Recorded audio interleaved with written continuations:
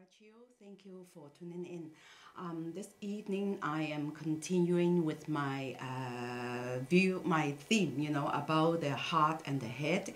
It seems that the ancient has already struggled to understand whether our feeling or thinking is whether exists in our heart or in our head, and also where the soul is.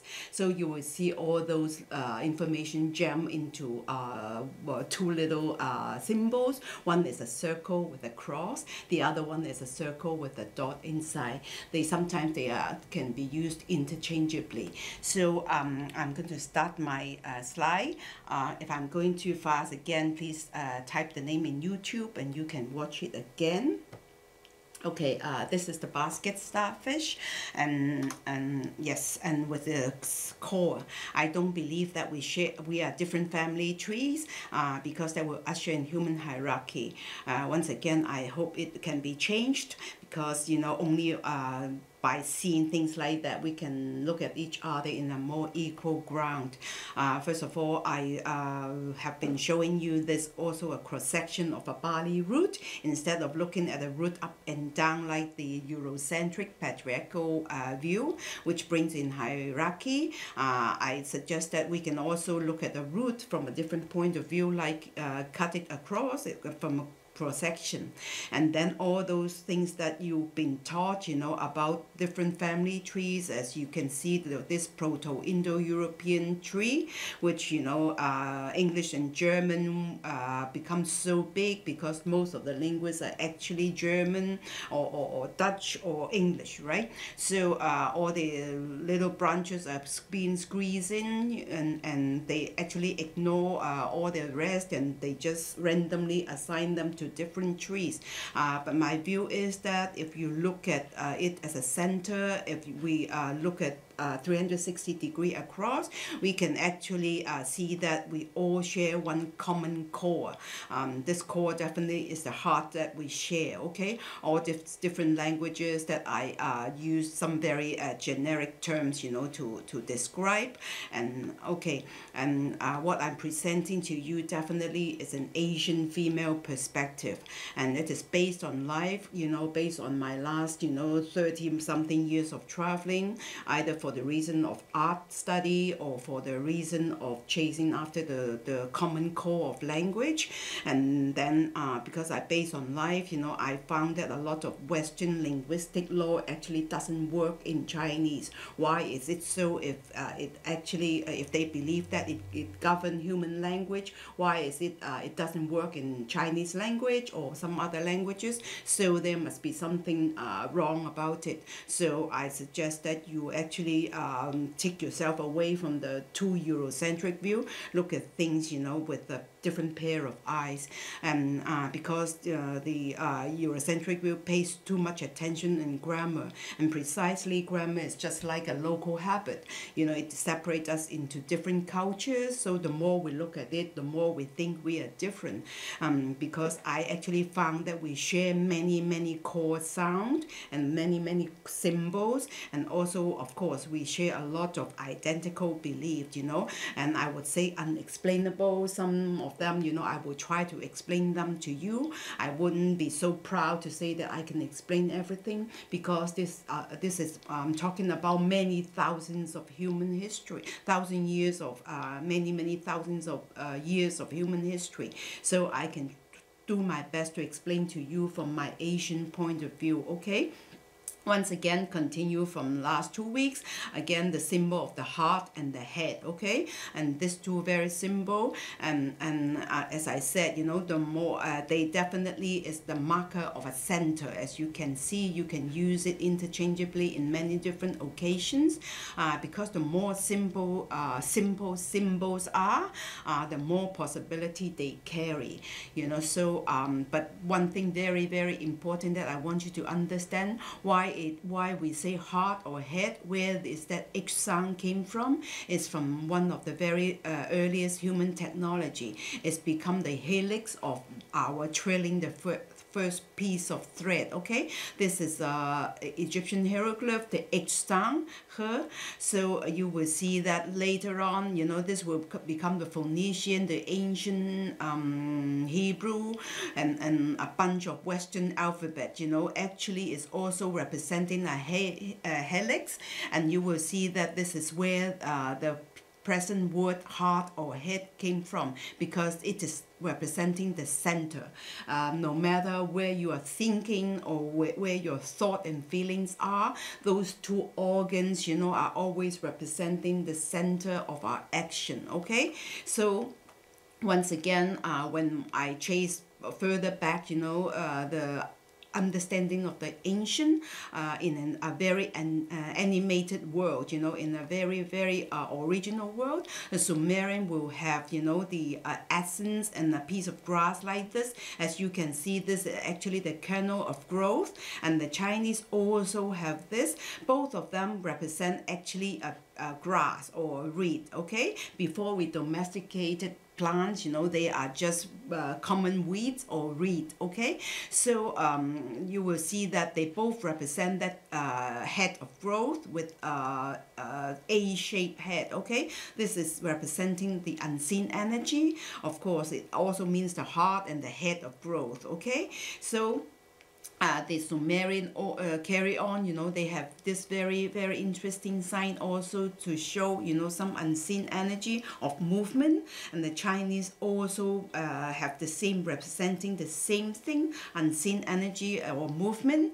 And then you will see that Sumerian, when they started to talk about the rope or the trailing action, you will already see that cross sign right there, headed by two bull head right there, and then this actually represent the rope. And if you look at the Chinese side, we actually have a lot of words also like that. You will also see that that energy head also leads that and that circle right there. So you will see that the Sumerian, the Chinese actually share very subtle idea that in their head, okay? So once again, I go back to the heart, where you get that word. Of course, up till this day, even when you go to the world of DNA, you will still see that helix. And then of course, since ancient time, it already, because of the thread itself, it already, you know, represented the H sign. You will have to imagine it, you know, moving like this.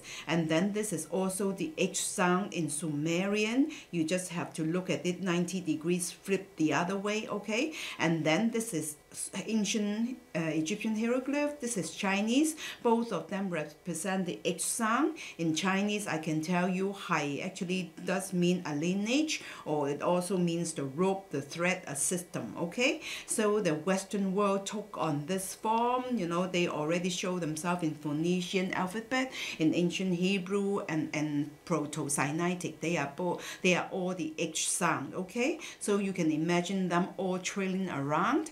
And further on, you know, this is Greek, you know, Greek still maintain the H sound her. And then whenever you see this symbol, it always represents the hair. Of course, you know, this is the fiber itself that turn into, you know, you turn it into a rope. You can see that this part is actually become the Greek X right there, okay? Of course, the Greek alphabet, you know, maintain the her sound. And I will show you one very interesting Greek word, which is, you can also imagine it turning like that. And then this is the axon. Axon is actually the English word axle. And you will see that the Greek is actually like drawing pictures. They draw this, you know, leader of the action A, and then this trailing action, you know, which become, you know, an alphabet, and actually means the axle. You will see that later on the Latin world or actually adopted it in a different way, used it as the X, but of course, you know, for them, you know, they also understood it as a picture trailing that way. So no matter whether you are Greek or you are Roman reading it the other way, then you can still understand it is the center of a trailing movement, okay? So again, the head and the core. So it actually involved, a lot of different understanding right there. This is Sumerian heart. You will see that it followed the same line of sound with the s or shin sound. And then this is the Chinese head. We pronounce it as sun. And you will see that we are very, very similar. This is heart, this is head, okay? And then the Chinese also follow the same sound system. The sum actually means the heart. So whatever you will see, either it follow the picture or follow the sound, okay? This part is Chinese, this part is Sumerian.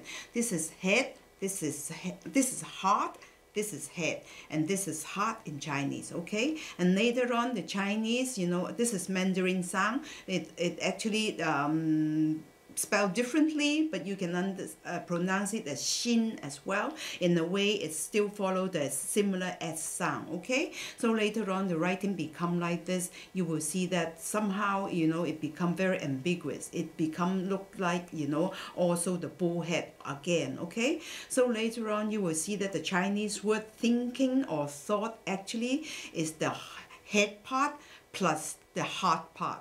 So the soul or you can understand as the conscious, they have a hard time understanding whether they lived in the head or the heart, okay? So anyway, this is how they express their thinking like this in ancient China. So let me go on to this, back to the Sumerian world. So the thinking that initiate an action, a physical action, you will see that the Sumerian actually turned all the feet upside down and they equipped it with this little tool right there. It seems that they are already with that little head right there to move the feet. The Chinese exactly the same thing. The feet also, is equipped with the little part that actually like the head that thinks. Yeah. And I will quote, a quote for you. This is a very famous American mathematician that he says that a genius is simply someone who's usefully irritated. So this irritation actually is like an idea, a drive or energy or a spark of curiosity, or just simply a desire that push people to action, and action always become a creation, okay? So you will see that until now that little thing still for us represent a drive, an energy, or an idea.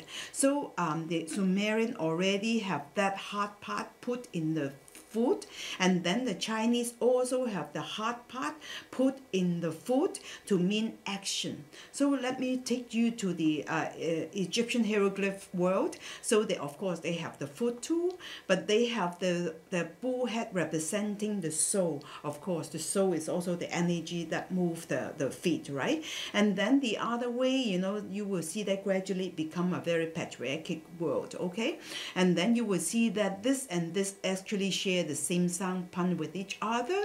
So this bull actually is representing of the male organ. So either it is the desire that move or a thinking from the head that moves, So later on, if I compare it to the back to the Proto-Greek world, this is what you call linear B. The linear B actually have also the core sound representing this. They will use this Corey to say a little boy, okay? Of course, you understand that very easily. This is the penis of a male, okay? So you will see that why is it the Chinese also somehow at this time, this is actually the second stage of the Chinese writing. Somehow it actually go back, to the coincide with the Western world, the core. So if I take it here, I understand it in the Latin word core, which is the heart in Latin. So you will see that the Chinese can understand this, and also the Latin speaking people can also understand this, the representation of the heart, okay?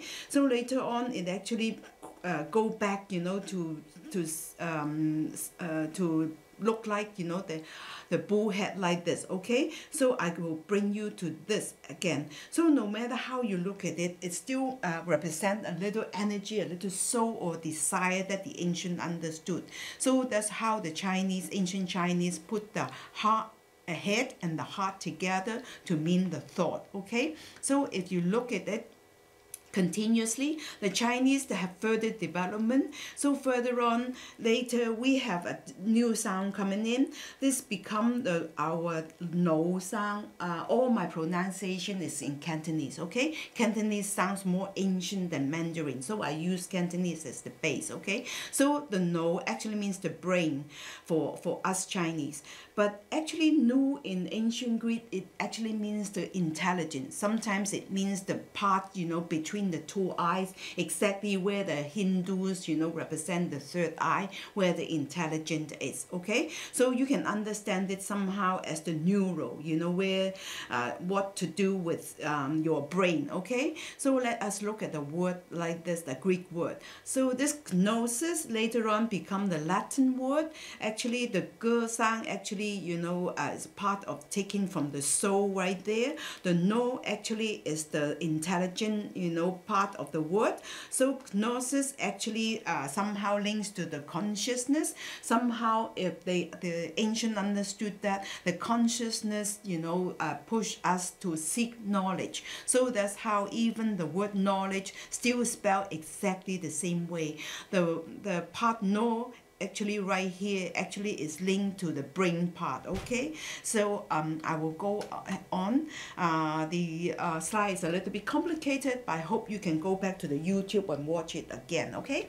So the neural, if you look at the word neural, even in English, somehow it links to the head. But if you said neuron, then automatically you will link it to the heart. So the head and the heart is actually inseparable since ancient time, okay? So even including these two symbols. So I keep searching. So I follow the sound. I found this ancient Sumerian, they have the nu sound. This nu actually have at least four different, area of meaning. First of all, it represents the male genitalia, of course, the penis. It also means the sperm, and it also means the creator. It also means the begetter. You will see that at this time, the patriarch actually already took over. A lot of this meaning actually a very male meaning, except the begetter. You can understand the begetter as the female, of course. Giving birth can only be the female, okay? So, but it goes on to mean the man and the offspring. So, but without the underlying woman, this thing can never come to be, okay? So it also means the very simple word spin. So if you look at the word again, this actually means the rope, of course. You spin and trail into a rope. And the Chinese word also, this has to do with the plating itself. It also has to do with the fiber. And then, of course, in English, you can understand as the nexus of the center of the trilling movement. And of course, even in Chinese, I can give you the sound of nao. Nao in Chinese also means the twisting movement, okay? So, but of course, if you don't go to the physical world, you can go into our human organ part, you can understand it's the nerve, because the nerve is the center of everything, okay? So, of course, if I take you to the ancient Egyptian world, you can understand this creator, the begetter, to represent, by this bull head right there, which is linked to this bull head, which is linked to the Chinese bull head right there. And then, of course, because the patriarch took over, and then you will see that, the meaning, for the ancient Sumerian is also shared by the ancient Egyptian hieroglyph, and then by the penis itself. And then, of course, it will link you back to the heart of the Chinese, So the Chinese, the ancient were trying to figure out where is our desire came from, whether it came from our heart, or we came from our head, or it actually came from the physical organ of the male, okay? So let's compare why the abstract symbol versus the pictograph. And if I look at the heart and the head in these two very concise symbol, and you can actually understand it, I have already shown you all the pictograph. This can actually in Chinese means the sieve. And of course from sieve, because of the clearness, it actually leads to the savi and savant, the clearness of the cleverness, okay? And then of course it also become the base, because it can easily, because of the sieve, it can be understood as the nest you sit on. And I will show you this is an ancient Egyptian hieroglyph, and more clearly this is actually a Chinese writing. It actually means the dwelling, and we actually understood this as the bird sitting on the nest. Look at this, how easily you can link this together, and the more detail the pictograph give, you know, the more easily, you know, abstract symbol can hide all the details, okay? But you can, because it's so simple, you can also understand the city. Of course, you know, the ancient Egyptian actually used a sign like this to mean a city, mean a location, okay? And then it means a nation, of course, you know. Also, the bird sitting on the nest, you can also understand it's a group of people, a different nation, okay? It can also means the compass, the direction. You can also understand it's a four quarter, the world. You can also understand the navel, and this is to do, is you can also understand the center, the fountain, the fawn, okay? Let's look at this side. The more simple it is, it can also, because of the heart, you can also link it to the brain, and because of the look of it, you can understand it's the eye, and also understand it's the breast. You can understand as the teeth. You can understand as the hole. Because of the hole, you can understand as a mouth and opening, and you can understand as a spring, and because of the spring, you can also understand as a vulva, and as again back to the female part, okay?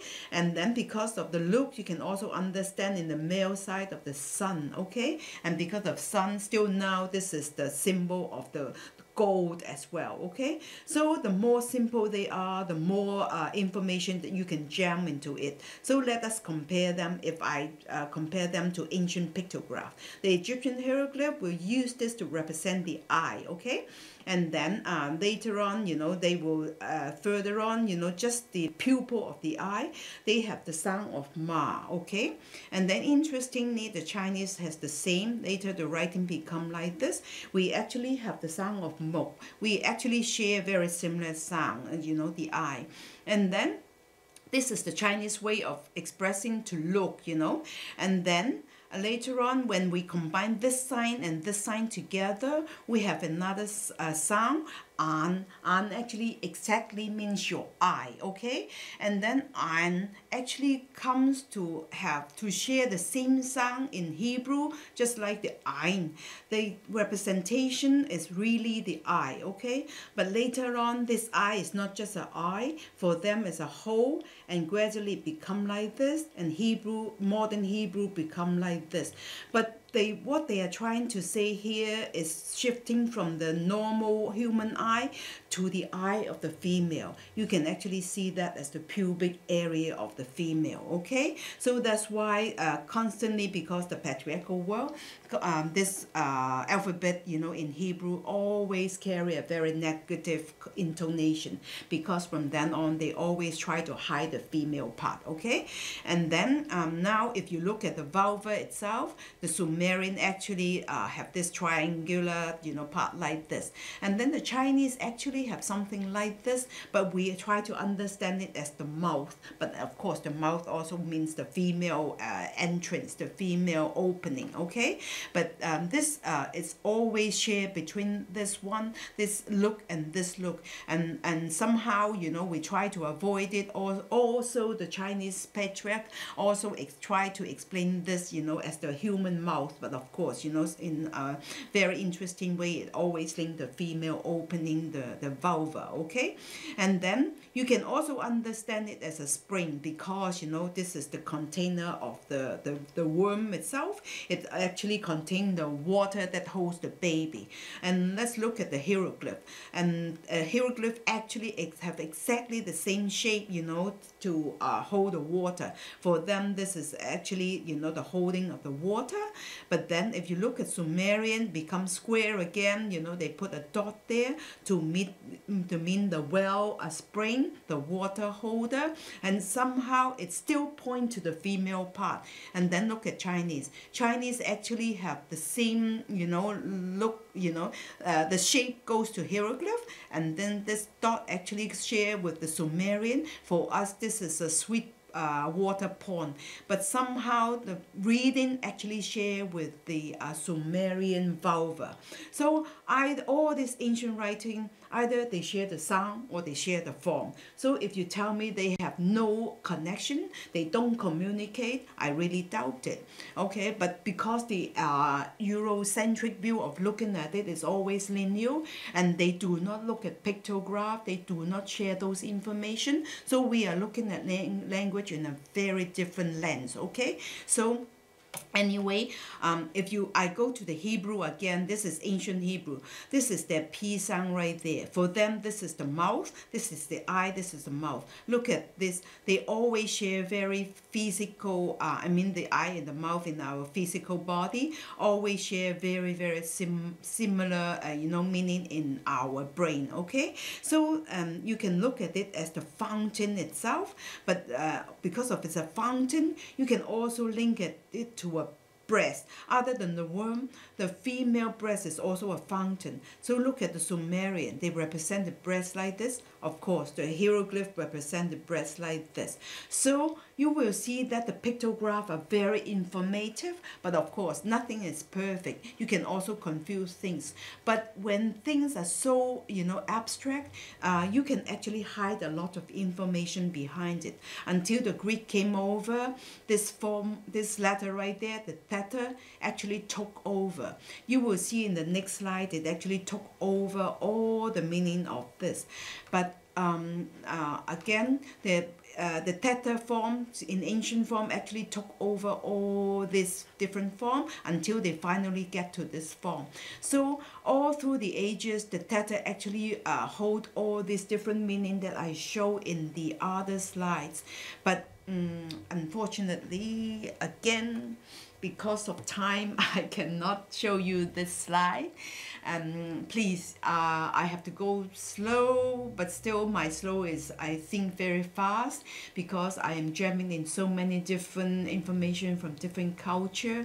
And I hope you have the patience, and I hope you can rewatch it to learn how to look at our human language from a different lens. And please rewatch it again. I'm Sarah Chiu. Thank you for watching.